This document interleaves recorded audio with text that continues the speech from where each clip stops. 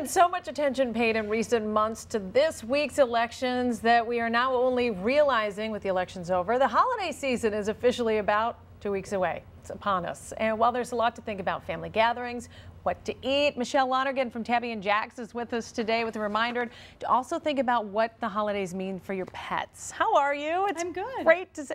And Lucy in her little tutu is with us today. Oh my gosh, I love you and all your toys. Okay, first of all, there is so much to think about, but you want to start with exercise, and I know your dog's been in doggy daycare all day, otherwise pretty hyper. Exactly. When your dog's at home, cooped up all day long, they have lots of energy when you get home from work. So especially, with the holidays coming up, you have, tons of people coming over for a party.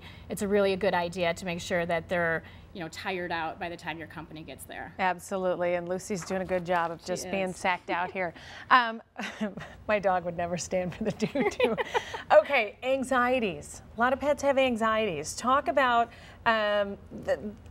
all of the different things that you have here, and I know you have a couple of different things here. I want to start with this because I'm fascinated by this. Yeah, the Thunder Shirt is, they coined the name of the Thunder Shirt for thunderstorms. Works wonderful for dogs that have anxiety when there's thunderstorms. It also works for other kinds of anxieties that dogs might have, like so many dogs are anxious when people come to visit, jumping up on people and won't leave your company alone. So how it works is it acts like a hug. So the jacket actually wraps around the dog and it calms them by virtue of giving them a hug. Wow. Okay, we're running out of time quickly. You say you've sold these for 2 years. You sell a lot of them. You've never had anybody return them. Correct. The company has a 45-day guarantee, and we've never had anybody return them. Okay, there you go, folks. What else do you have here for anxiety? For anxiety, we have the essential oil sprays.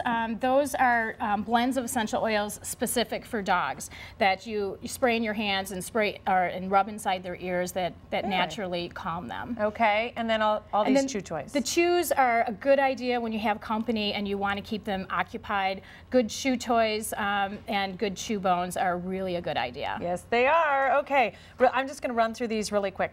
Holiday plants with toxins to be careful about. Christmas tree, not in itself toxic, but the water accessible to your pet might be a problem. Right. Okay, poinsettia sap, mildly toxic. Mistletoe and holly, much higher toxicity levels, so just be very careful about those and contact your vet. Thanksgiving, feast. Completely safe and healthy, you say, to share your feast with your pet, with these exceptions. No turkey skin, anything with sugar, chocolate, grapes, or onions. Okay, why turkey skin? What is it? The turkey skin contains a ton of fat. There's Thanksgiving pancreatitis is very common in dogs around Thanksgiving time because people are dumping all the fat and the skin on the dog's food. Not healthy. Just real quick, avoid starchy foods, potatoes and breads, and otherwise, happy Thanksgiving. Yeah. Right? Yes. Pretty much. Michelle, thank you so much for coming in. Lucy, you too. It's always great to see you. And I know we're going to have you back in before the holidays with some great gift ideas if these aren't already for the pet lover and your family. Appreciate you coming in. We're back with the final check.